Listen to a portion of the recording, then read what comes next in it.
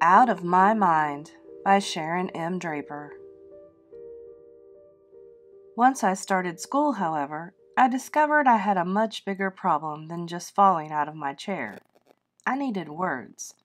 How was I supposed to learn anything if I couldn't talk? How was I supposed to answer questions? Or ask questions? I knew a lot of words, but I couldn't read a book. I had a million thoughts in my head, but I couldn't share them with anybody. On top of that, people didn't really expect the kids in H5 to learn much anyway. It was driving me crazy. I couldn't have been much more than 6 when Mrs. V figured out what I needed. One afternoon after school, after a week of ice cream with caramel sauce, she flipped through the cable channels and stopped at a documentary about some guy named Stephen Hawking. Now, I'm interested in almost anything that has a wheelchair in it. Duh! I even like the Jerry Lewis telethon. Turns out Stephen Hawking has something called ALS, and he can't walk or talk, and he's probably the smartest man in the world, and everybody knows it. That is so cool. I bet he gets really frustrated sometimes. After the show went off, I got real quiet. He's like you, sort of, isn't he? Mrs. V asked.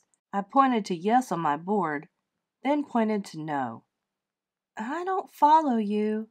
She scratched her head. I pointed to need on my board, then to read. Need read. Need read. I know you can read lots of words, Melody, Mrs. V said. I pointed again. More. I could feel tears coming. More, more, more. Melody, if you had to choose, which would you rather be able to do? Walk or talk? Talk, I pointed to my board. I hit the word again and again. Talk, talk, talk. I have so much to say.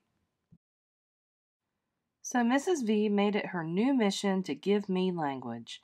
She ripped all the words off my communication board and started from scratch. She made the new words smaller, so more could fit. Every single space on my talking board got filled with names and pictures of people in my life, questions I might need to ask, and a big variety of nouns and verbs and adjectives, so I could actually compose something that looked like a sentence. I could ask, "Where is my book bag?" or say, "Happy birthday, Mom," just by pointing with my thumb. I have magic thumbs, by the way. They work perfectly.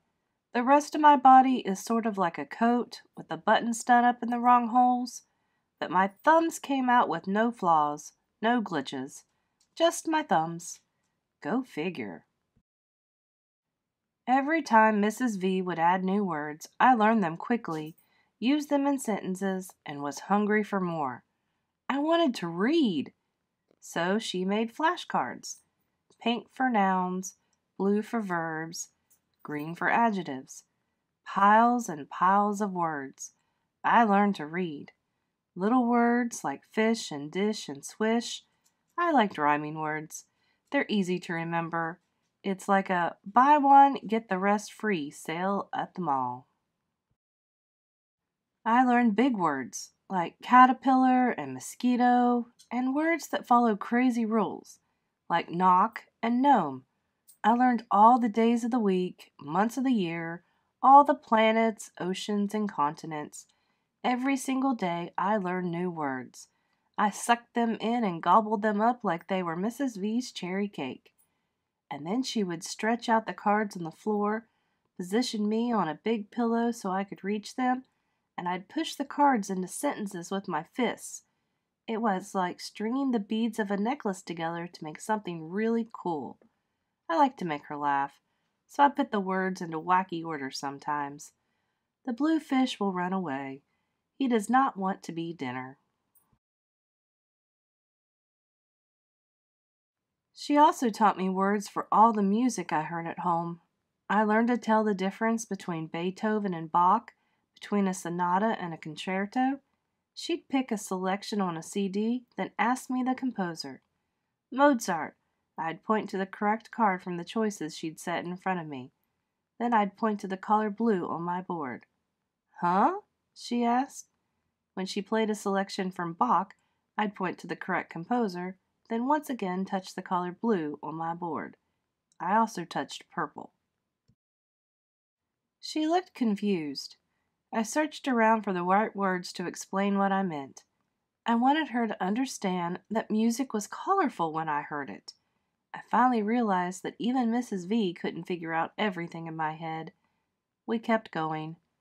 Sometimes she'd play hip-hop music, sometimes oldies. Music, and the colors it produced, flowed around her as easily as her clothing. Mrs. V took me outside in all kinds of weather. One day she actually let me sit outside in the rain. It was steaming hot, and I was sticky and irritable. It must have been about 90 degrees outside. We were sitting on her porch, watching the storm clouds gather. She told me the names of all the clouds and made up stories about them. I knew that later she'd have the names of every kind of cloud on word cards for me. Big old Nimbus up there, he's black and powerful and can blow all the other clouds out of the sky. He wants to marry Miss Cumulus Cloud, but she's too soft and pretty to be bothered with such a scary guy. So he gets mad and makes storms, she told me. Finally, old Nimbus got his way, and the rain came down around me and Mrs. V. It rained so hard I couldn't see past the porch. The wind blew, and the wet coolness of the rain washed over us. It felt so good. A small leak on Mrs. V's porch let a few drops of rain fall on my head. I laughed out loud. Mrs. V gave me a funny look, then hopped up. "You want to feel it all?" she asked. I nodded my head. Yes, yes, yes. She rolled me down the ramp Dad had built, both of us getting wetter every second. She stopped when we got to the grass, and we let the rain drench us. My hair, my clothes, my eyes and arms and hands. Wet, wet, wet. It was awesome. The rain was warm, almost like bath water. I laughed and laughed.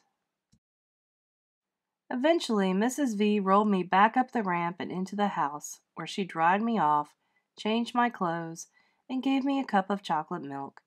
She dried off my chair, and by the time Dad came to pick me up, the rain had stopped and everything was dry once more. I dreamed of chocolate clouds all night.